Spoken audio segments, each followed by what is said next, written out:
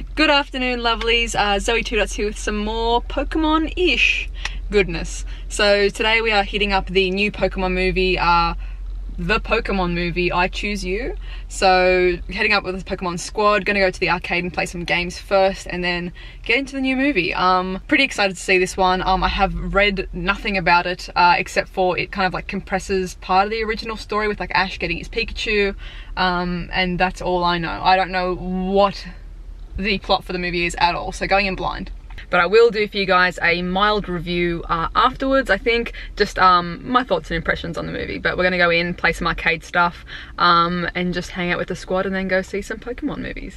Also, how good is this shirt? I haven't had a chance to wear it yet. I picked it up at like Supernova, and it is like a really cute summer crop, but with like Pokeballs and Team Mystic on the tummy. Whoop. Love it, it's really cute. Oh, got him!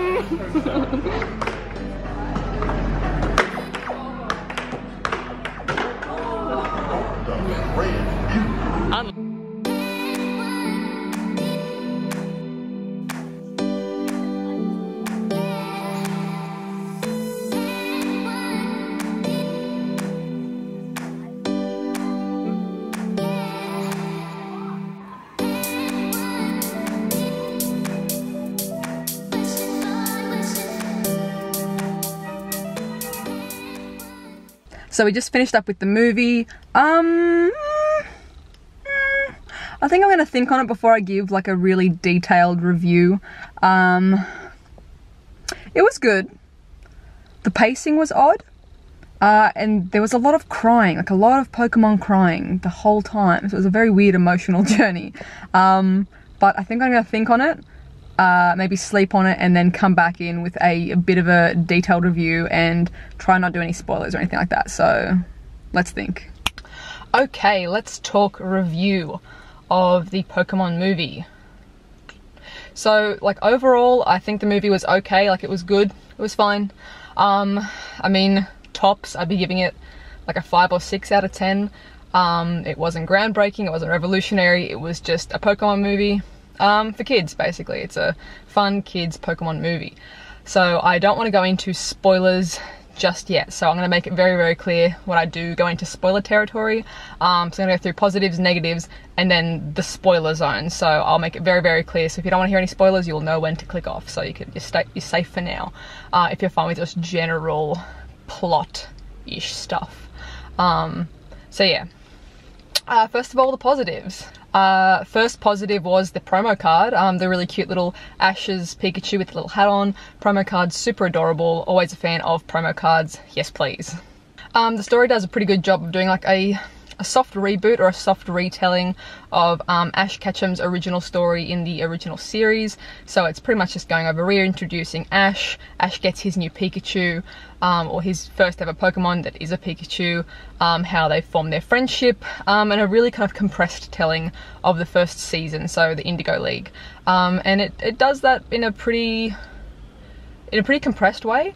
But I mean, if you are new to the series or new to the Pokemon world in general, if you're a new kid and this is like your first Pokemon movie, it is kind of just getting you in there and showing you who's who in the zoo for Ash Ketchum. And as is to be expected with all of the Pokemon movies, I'm pretty sure they've said before that the Pokemon movies aren't canon, so things that happen in the Pokemon movie don't affect the actual like series timeline or anything like that. So if anything happened in this movie that you don't like, it's okay because it doesn't really count towards the actual lore of the Pokemon universe. So yeah, I think as a positive, it's a really good like introduction for people who have no idea what's like, might be their first introduction to the Pokemon universe. So I think it's a pretty good like soft entry into that. On the like the compressed retelling of the Indigo League, there's kind of like the Charmander storyline is in there, the Butterfree storyline is in there, and you know, Ash and Pikachu's friendship building that story arc are kind of to some extent each covered in that. In the first half of the movie. I think the integration of new Pokemon, so new generation Pokemon into the story was really, really smooth. They didn't just do like a reboot of the Indigo League and just pretend like, oh, we just haven't found these other 800 Pokemon. Like, no. They included Pokemon like Incineroar and Luxray and Lycanroc and Piplup, and those were pretty smooth. Like, they were owned by other main characters and things like that, so it was a fairly smooth inclusion of all the Pokemon that exist today. They didn't just pretend that, oh, it's the first season, so we're not only going to use first generation Pokemon. You know, they go over the legendary beasts, Entei, Suicune, and Raikou, and then also Ho-Oh is the overarching, like, story plot line is, you know, in the first episode of Pokemon ever, in the first ever season, Ash sees Ho-Oh flying across, and the whole, you know, picks up a feather, and the whole movie plot is following that journey to find Ho-Oh. So, yeah, good combination of all different generations of Pokemon, and really kind of smoothly done. That's kind of all the positives I had for just straight up, like, it's good, it's an alright movie, it's fine. Now on to the negatives. So one of the main negatives is just kind of like a little bit of an annoying point, more so than like, oh my god, this was terrible. So one little negative was that Team Rocket was literally just shoehorned into the movie. Like, they were like, oh, how can we put them in? Oh, we'll just give them like 3 lines every 15 minutes. We'll just like smash them in. They'll have no interaction with Ash, they'll have no interaction with the other trainers at all. It's just going to be Jessie, James, and Meowth saying one witty line and getting blasted off again by some indirect action. So I think it's really disappointing, because Team Rocket have always been my favourite, well, some of my favourite characters, especially in like the original movies, and like Pokemon 2000 is my absolute favourite.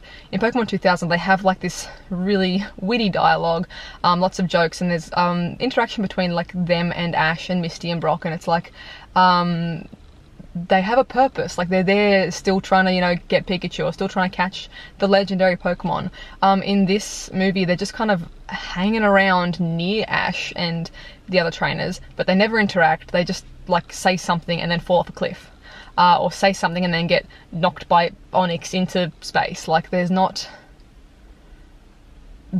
literally no purpose for them to be there. You could remove every Team Rocket iteration in that movie. You could remove it and you wouldn't lose anything for the plot, for the story, for anything. There's no purpose for them to be there, which is a shame, because I really, really like Team Rocket, and they were just kind of like, shove them in. Like, how can we pad this movie a little bit more? We'll just shove in like 10 minutes worth of irrelevant Team Rocket stuff, so that was a bit of a shame. So the next comment would be the pacing. I know, like, I do watch a reasonable amount of kids movies. Like, I've got young nieces and nephews and things like that, and young cousins. I've watched a lot of kids movies, plus I just like Disney and stuff like that. I will watch kids movies. The pacing was really, really weird, and I was like, is this a kids movie thing? Like, are they just got this wild pacing because it's like, you know, keeping kids' attention? I don't think I've ever experienced a movie that just felt so jarring between every scene. It was like the first like 3 gym, like, okay, the main bit of the movie kind of starts where, you know, Ash has got his Pikachu, blah blah blah. The next plot point, after Ash and Pikachu are best buddies all of a sudden, is Ash getting his 3rd gym badge. So they've completely jumped over the first 2 gyms. They've written Ash and Brock out of the story completely. He's getting his 3rd gym badge, and then the next scene, you know, there's next scene, hard cut to, oh my god, all of a sudden, like, someone's seen Entei in the forest. Oh my god, like, hard cut to, for some reason, we're all crying now again, something really dramatic's happened and we're crying. Oh, hard cut, everything's really wonderful. Well, no, sorry, it's not literally a hard cut, but the scenes are very short and very compressed. And then we're trying to cover all these points in the first season, but really, like, condensing them in. So there's something really exciting and a Pokemon evolves and it's beautiful. Oh no, something really sad's happening and everyone's crying and Pokemon are crying, and you're like, oh my god, my feelings. And then something really good happens. Oh, it's so magical. And then something really, oh my god, that's so sad. It's just taking on this really jarring emotional journey. Because you just kind of like, you put yourself in that, like, oh, I'm going to just be open to this movie and receive it. And then, you know, you want to be open to, you know, the emotional plot points and be like, oh wow, that is really sad. But when it's just taking you on this like crazy up and down, I was like, I don't know where my emotions are supposed to be. Like, I was about to cry 2 minutes ago and now all of a sudden we're good and now I'm going to cry again. Like, what is going on with the tone of the movie was just so, And I'll get into that a little bit more with some spoiler-ish stuff, because I think it might be borderline spoiler, but I don't want to ruin anyone's day. Next, for negatives, what is up with the horrific battle typings? Every single battle that happens in this movie whatsoever is between ineffective type combinations or Pokemon that should be effective against each other using ineffective moves. Like, who makes this movie? Who writes the script? Do you know how, like, you know, fire beats grass? Water is weak against grass. Like, who was writing this? Like, what? There's like a battle between Pikachu and Piplup, an electric type and a water type, and Pikachu didn't use an electric move. He could have obliterated the Piplup. All he uses is Thunderbolt for every other battle, even when it's not effective, and he doesn't use it this one time against the one where it would work. It's just, it blows my mind. Every single battle in this movie did not have type effective moves being used, so it's just kind of like, and not even like neutrally effective, things that were at a disadvantage, or Pikachu using electric type moves against rock and ground type Pokemon where it's just not going to do anything. So I mean, like, it's a small point, but it's just for like the actual Pokemon fans, it's like, come on guys, come on, we've been playing these DS games for a while now, and these Game Boy games, like, we know we're not supposed to use that move against that Pokemon. So yeah, I think I'm going to move the next bit into spoiler territory, just because it's not going to be, so the first bits aren't going to be major plotline spoilers. If you haven't seen the movie and you don't want to know anything, like, this is where you stop. Hope you have a lovely day. Catch you in the next one. But we're going into the spoiler zone, so boop, boop, boop, spoiler zone. Turn off now. So, spoiler-ish stuff. The whole point of the movie is Ash is working his way up to the mountain to go find Oh-Oh and battle it and be like the rainbow champion, like whatever that is supposed to mean, really, because they just kind of like shoved that in there as well as a plot line. Everything happens. Okay, maybe I'll start on the other point. Marshadow is basically introduced into this movie as well, because hey, new Pokemon Marshadow, let's put him in the movie. It's cute, like, Marshadow's cute, it's good to see him in action. The whole, like, as the movie's progressing, Marshadow is explained to be like this guardian and guide for the rainbow champion. Like, so the feather that Ash has is the rainbow feather, or the rainbow wing, and he has to take that to the top of the mountain, put it in the rock, and then Oh-Oh will appear, and ooh, yeah, you get to battle Ho-Ho. I don't know how I say Oh-Oh, Ho-Ho. You get to battle the big golden bird. Marshadow is supposed to be this guide, so if anything's going wrong, or if you're not, you know, going on your way as you should be, or you're trying to, like, you're losing heart or faith, Marshadow's like, come on, let's go, let's keep going, let's on this beautiful journey, and like, we're gonna make everything fine. It gets up to a point where Ash is gonna go stick the feather in the rock, and then Cross, the kid nemesis, his name is Cross, grabs the feather from Ash, runs up and sticks it in the rock, and because Cross is evil of heart or impure of heart, this is a really bad time. So he sticks it in, everything's going all dark and swirly, so it's apparently Marshadow's job to go and grab the feather and make everything right again. Like, that's what it said in the story, like, there's a guardian who makes sure that the balance is right. So you think that Marshadow goes, no you don't, I'm gonna take this feather and give it back to Ash, and here you go, good boy, put it in the rock. No. Marshadow grabs the feather and then decides, I want to kill everyone, I'm gonna go on a murder spree and like possess all these Pokemon and have them just blow the shit out of all you humans. So that was unexpected and, I don't know, unnecessary. Marshadow seemed like a cool dude until that point, so really unusual, considering the whole time they're saying Marshadow's this guardian that's going to keep the balance right, and then just goes on a murder spree. So I don't know if it's just a really poor translation or localization between the Japanese and English, if there was more nuance in how it was supposed to be explained and they just kind of watered it down to be easier to digest for a younger audience. I don't know. So, you know, battle ensues. They come off, I don't know how victorious, like, okay, major spoiler, Ash dies, and for whatever reason, after he dies, everyone just stops. Pikachu does this big show of like, oh, I love you, and we're all great. And then for whatever reason, Marshadow just stops wanting to kill everything. For whatever reason. And yeah, there's literally no explanation as to why he stops going on his murder spree. But Ash is like dying. Pikachu's there with him, and the biggest spoiler, so please, if you've made it this far and you really don't want, this is like the weirdest thing, and you're going to know what this is if you've seen the movie, the weirdest thing, for spoiler wise, Pikachu talks? What?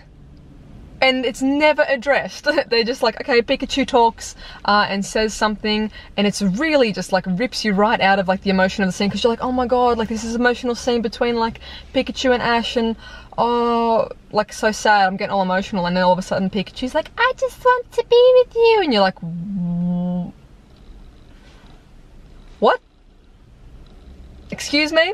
And then like Ash goes through his like dream sequence and coming back to life and being reincarnated, and then it's like, it's not like, oh, Pikachu spoke to me. What was that? Was that the magic of Oh-Oh? Was that the magic of Marshadow? Was that just like a thing you do when you're dying? It's just not addressed. They don't bring it up ever again. It's just like Pikachu literally speaks at him, and then it's never addressed. Is it like a dream? Is he hallucinating? Is it like supposed to be a metaphor for their connection? And like, it could have literally been like Pikachu's voice in his head speaking without Pikachu's mouth moving, but its mouth moves. But it's never explained. Is it the power of friendship? Was it love all along? Was that the miracle that was inside us all along? Like, it's just not explained, so I don't know. And it was just like, everyone in the cinema was like,